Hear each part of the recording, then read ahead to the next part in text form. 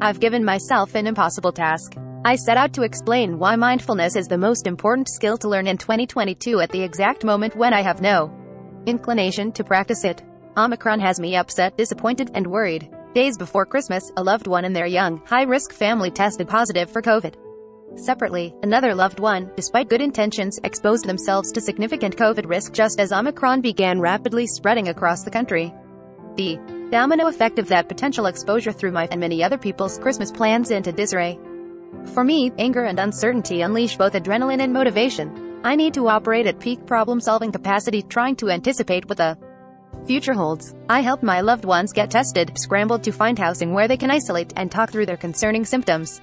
Thankfully, they are mostly vaccinated and boosted, but the highly contagious, immunoevading variant presents new questions about its effect on vulnerable children and older adults to which I don't have answers. To be honest, I had a sip of whiskey when I first registered the stakes. Then I flew into action.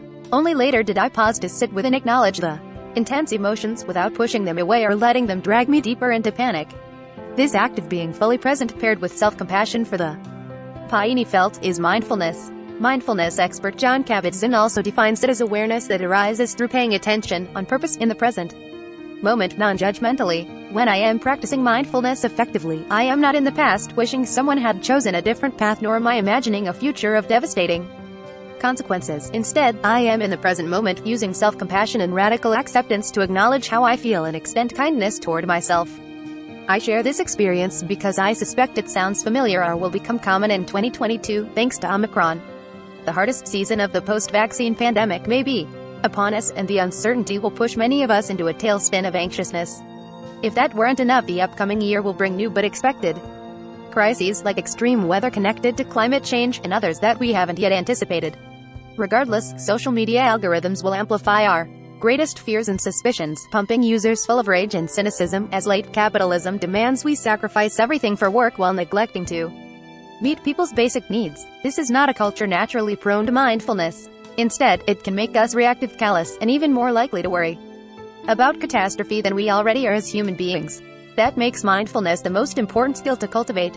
It deepens our capacity to cope with anxiety and other difficult emotions by gently interrupting runaway thinking and feeling. When practiced in tandem with self-compassion and radical acceptance, it opens the heart and mind in remarkable ways. We see possibility instead of dread. We feel connected instead of solitary. Mindfulness can seem unattainable when the goal is mistakenly perceived as perfection. Rather, it's the act of starting again and again and again, when an impulse, thought, or feeling pulls us into the past or future. Some people use the breath as a physiological tether to the present, particularly as they meditate. Rhythmic breathing calms the nervous system and makes it easier to focus on what's within our control.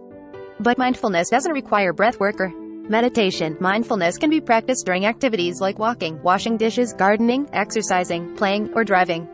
When a thought, good or bad, barges in, mindfulness means observing it with curiosity and openness, then returning back to the present moment, where we note the musty smell of leaves in winter or how the horizon meets the highway. It's easy to believe we're adept at taming anxiety born of uncertainty thanks to the pandemic. But this may be a false assumption. Dr. Jack Nischke, a clinical psychologist and associate professor in the Department of Psychiatry at the University of Wisconsin, told me that exposure to unpredictability doesn't necessarily improve our coping skills. I actually don't think people get better at tolerating uncertainty just because there's a lot of it. I actually don't think people get better at tolerating uncertainty just because there's a lot of it. Instead, when we remain guided by fear and anxiousness, our malleable brain develops neurocircuitry to support those thought patterns and feelings.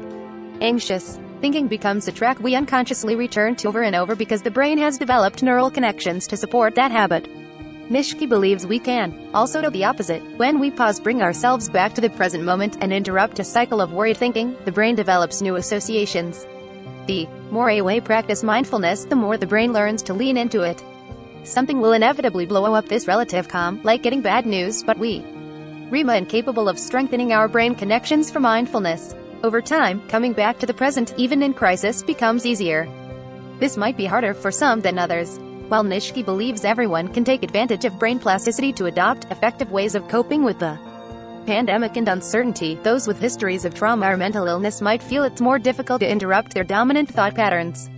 Similarly, someone who disproportionately experiences injustice, trauma, and economic hardship may experience mindfulness as a single sandbag in a deluge.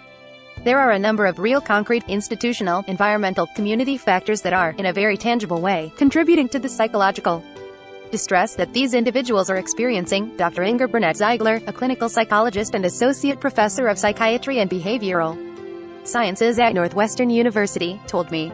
Burnett-Ziegler believes that mindfulness is one way to address that stress and has studied related interventions in low-income communities of color, particularly among Black women who've experienced depression and trauma. In a pilot study in the South Side of Chicago, Burnett-Ziegler taught participants techniques like body scanning, seated meditation, yoga, noticing pleasant and unpleasant events, and mindful communication. Most of the women reported improved anger management, enhanced awareness, feeling calm and relaxed, and better control over thoughts, emotions, and behaviors.